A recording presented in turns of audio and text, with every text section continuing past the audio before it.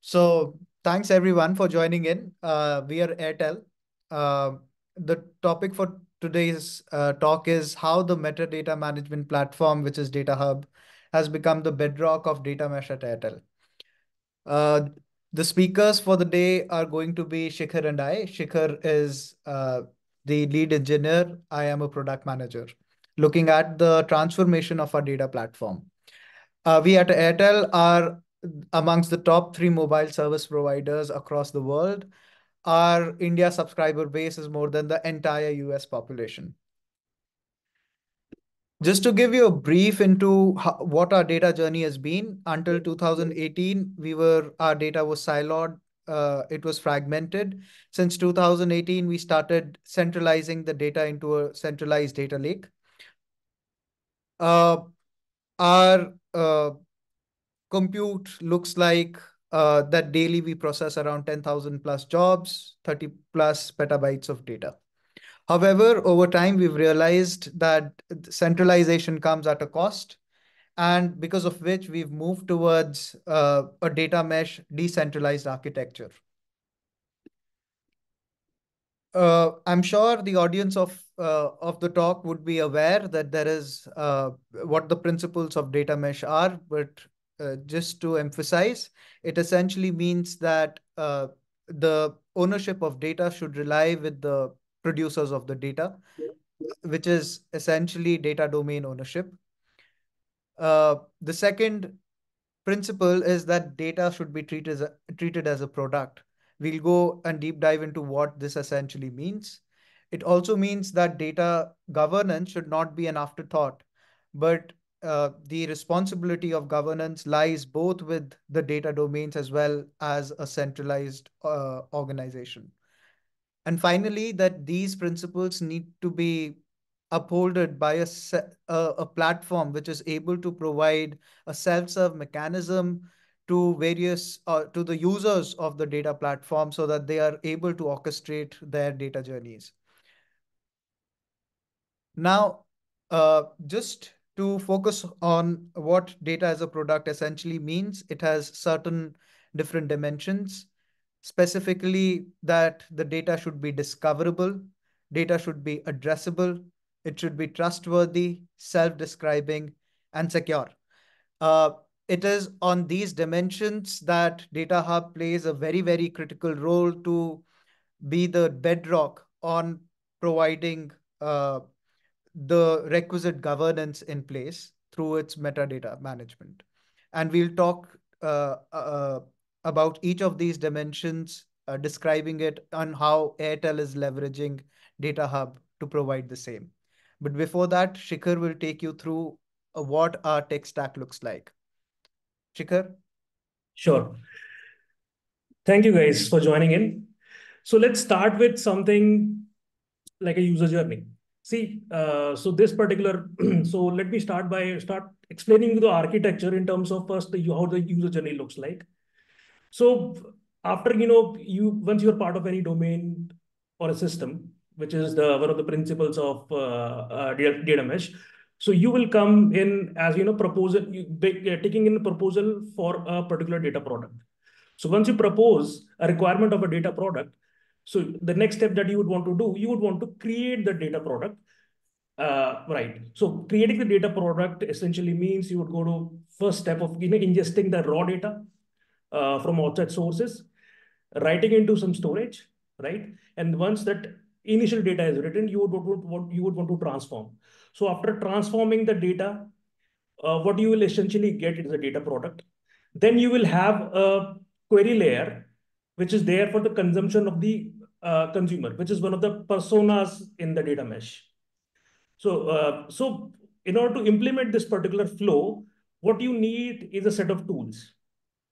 So what you see here are certain tools which are, which we have built in-house, and there are certain tools which, we have taken from the open source community.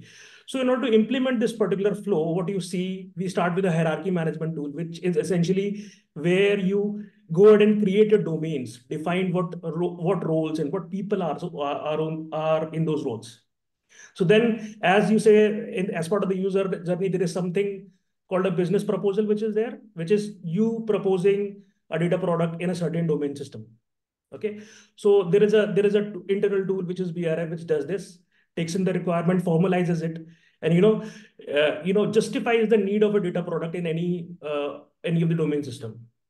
So then what you're going to do is, like, as you see in the user flow, that you need to ingest, right? So then there is an ingestion platform which is there, which we call ICF, ingestion configuration forms, we call it. So there you can, drive your ingestion just by certain configurations, right? So one of the primary drivers of thoughts behind the platform is that it should be very easy for users to do things that they want to do. So we have kept things very simple so that your ingestion is all configuration driven. So once you've ingested right into a particular storage via configuration, then you can go ahead and use DBT. That the USP of DBT here is that we are letting people create transformations using query. So this DBT enables us to use simple queries to create complex pipelines, right? So moving ahead, once you've seen the tools we use, let's also talk about a bit about the core architecture which there is. So basically, using the tools which are there, and you try integrating streams, APIs, files, DBs, right? Through our tools to architecture which you see in front. So we have a certain workflow manager, which is Airflow. So whatever jobs which are ingestion jobs, either it be ingestion jobs or those are data modeling, transformation jobs, those are all handled by a workflow manager, Airflow. Okay, so then you see what we try to do is, like, we have one of the things which you see above is federated query layer, right? That query layer is being enabled by the combination of this multi-tenant distributed gateway, which is Kyubi, okay, and your query engine, which is Trino, okay. So similarly, for the transformation engine, the DBT via the gateway talks with the transformation engine, which is Spark, okay. So what we are doing here is, this is the underlying tech stack where the user can query, they can schedule their transformations, their ingestions via this architecture. All right. So what you see on the very right are the reverse ETL applications, which is a custom home built thing. Then you have the dashboard. You can build dashboards using Tableau, and there is Jupyter for ad hoc querying, which routes through Trino. So we're now bringing us to the very important part, which here is the governance layer, right? Which we feel DataHub is our centerpiece there. So we enable, governance through certain actions that we do. For one of the things, like, we do data discovery and lineage via DataHub. We also do data quality via our own custom code, but we want to portray that quality into DataHub. And then what we want to do is, like, there are platform matrices which are there. Okay, then there are data matrices which are there, and then there are compute matrices which are there, and there are a lot of SLIs which you need for governing. So governance is basically, you want to know. So once you know, you want to control better. So we use this our ELK monitoring stack along with some ticketing solution to facilitate governance. See, we also, you want to use, we actually did a strong project around how you can control the data access via using DataHub. So we have, for access, we use Apache Ranger. The Apache Ranger can talk to your DataHub for specific metadata, which can control who accesses what based on the tags and for example, the PII tags which are there. So in a traditional fashion, in the older data lakes, Apache Ranger used to communicate to things like Atlas, but in place of that, we have DataHub here. And one of the other pieces that we have here is cost measurement that we want to do as part of the computational governance that we want to bring in. So basically, this is something which you know by the name FinOps. So, and all this is, enabled via over an elastic compute layer. So, which gives us all the flexibility that we need. Over to you, Vivek. Thanks. So as I said, we'll now go on to showcasing how the different dimensions of a data product are being covered by DataHub. For example, here, what we've done is that in our ingestion journeys, the information that is required to be ingested, all of that needs to be cataloged, and all business descriptions are to be made present as a prerequisite for anybody to do those ingestions. We do understand that getting metadata in can be a challenge, and therefore we've uh, we've knowingly, willingly put in a kind of friction in place so that governance essentially becomes a long-term play.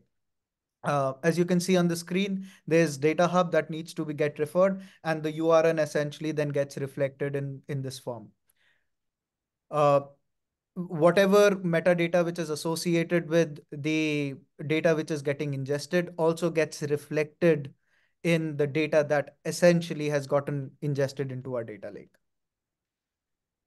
As Shikhar was saying, we want to make data more discoverable, and hence what we've done is used the DBT as a transformation engine, because all of its lineage essentially gets reflected onto DataHub. DataHub has all connectors to provide this visibility. Uh, Similarly, we want data to be trustworthy, and that's where, again, the assertions which a user is able to specify in DBT gets reflected, the trends, etc., of those assertions get reflected here. Similar, the way DBT provides assertions capability for transformation, similarly, for ingestion, even though we have a custom tool, we have implemented custom assertions so that there is a library of assertions that the users can use both at record level and at aggregate level. And all those assertions also are reflected onto DataHub the way you are able to see on the screen. The next dimension of a data product is that it needs to be self-describing. Uh, One of the reasons, again, that we went with DBT was that there was uh, the code or the script that a user writes for doing transformations gets visible on DataHub, which you are able to see on the left part of the screen. The on the right part of the screen is what the stewards of the data, another critical role that's there in DataMesh, is that of a steward to maintain the understandability of the data that their domain generates, and the responsibility of the steward is present here. Also, the roles, etc., are very tightly coupled to the data products that get generated, which essentially get reflected as the owners of the data product. So if there are any queries, etc., which are related to it, users can essentially know whom they need to contact. Another dimension was about creating secure data products. And for access control, as Shikhar was saying, we're going to use a tag-based approach. Tags is essentially what DataHub provides as a mechanism to put in metadata about the metadata. And we would be leveraging this information to define tag-based policies in Ranger. Finally, it's about making the data usable. And here, one of the challenges that as an enterprise organization that we face is that we want to empower our business users to do exploratory data analysis. And given the volume of data that we have, it essentially is going to be big data. Uh, and there is a gap that we needed to fill in terms of the SQL proficiency that the users have to interact with their data. It is over here that we are using DataHub for putting in all the business context, which is through catalog enrichment. Using Elastic, another key stone in our data stack that we are using for various purposes, to leverage one of its large language models to create a knowledge graph, which we then use to pass on the identified metadata to answer users' queries uh, to ChatGPT, and finally getting a SQL so that the users can run on top of Oracle to do their exploratory data analysis. So this again is where DataHub plays a very pivotal role for us to make data usable. We just want to thank the Acryl team for supporting us in this journey. We've been in this journey for the past 1 year.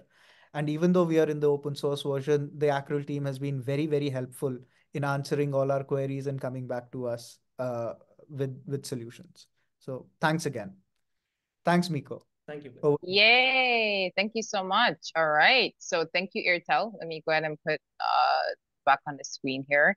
And so I saw there was a question in the chat. If you guys could go ahead and address that. I did see one question. Thank you guys for that. And we'll share the recorded presentation. Love, love, love the case study. So thank you guys. And thank you for coming from India. I know it's late over there. So thanks everybody for joining. That was awesome.